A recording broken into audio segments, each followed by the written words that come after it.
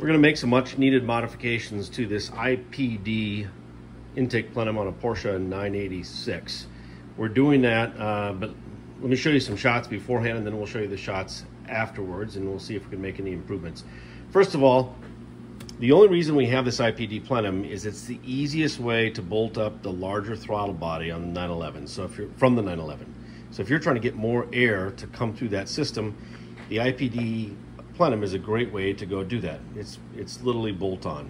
The parts that I don't like is, number one, it's made out of aluminum and it's heavier.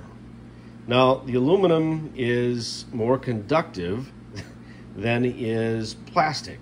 The air inside the plenum is coming from the outside. You want that air to stay cool, and the air outside of this plenum is in the engine bay, which is much warmer. And so if anything, you'd want it to be perfectly insulated.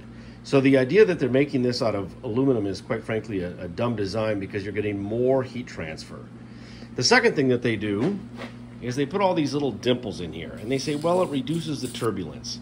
Now, the only time that would ever make sense is maybe right before the intake valve where you're trying to get the air to tumble a little bit more. But anywhere else in the line, you're just trying to reduce the friction as much as possible to let that air flow through easily. So these dimples make no difference whatsoever. The surface is rough, and so if anything, you're reducing the air resistance. So we're going to do two things. Number one, we're going to take off these cooling fins. That's going to save the weight.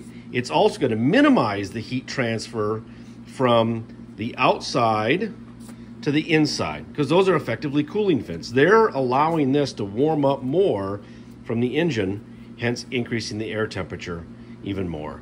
If you look at IPD's website, they'll say things about the higher conductivity, thermal conductivity. Well, it does have higher thermal conductivity, but in this situation, you don't want higher thermal conductivity. You want really low thermal conductivity. So we're going to cut these off, and we're going to clean up this inside to get rid of the roughness, and we'll see how difficult it is to take out those plenums as well. Stay tuned. The outer brackets. I made the mistake. We did not weigh it before and after, but I can tell you just from picking it up, it feels significantly lighter.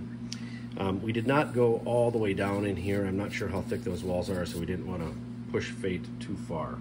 But step one complete. Our work is done. Let's see what we have here. First, as we said before, we've taken care of the outside and cleaned this up to get rid of those cooling fins that actually were backwards because it would catalyze the heat from the outside to go to the inside as the outside is warmer. That was backwards. The second thing is we cleaned up the inside. Now, if you remember, this was really rough before and it was dimpled like a golf ball.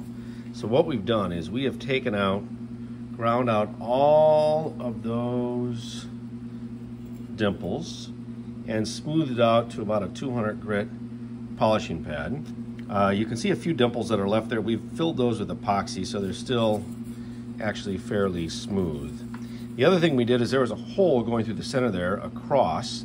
We filled those in with epoxy. I think those were manufacturing holes and provided no benefit to getting airflow to go faster. This is the intake side. Let's take a closer look. You can see where we've cleaned up those that splitter. Almost all of the speed bumps are gone.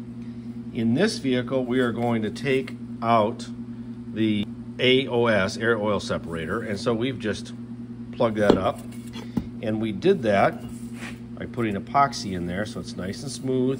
So we have a nice smooth airflow over it, and even small things like this little access nipple we filled up as well. So when air is coming through there from this direction out these ports, we want that to be as smooth and as efficient as possible. We're going to put this on the car and do some dyno testing later on, later this summer. There's a number of changes, so we won't know exactly the benefit of these changes on their own, but we're going to get at least a good directional read to see if all of the changes added up. Stay tuned.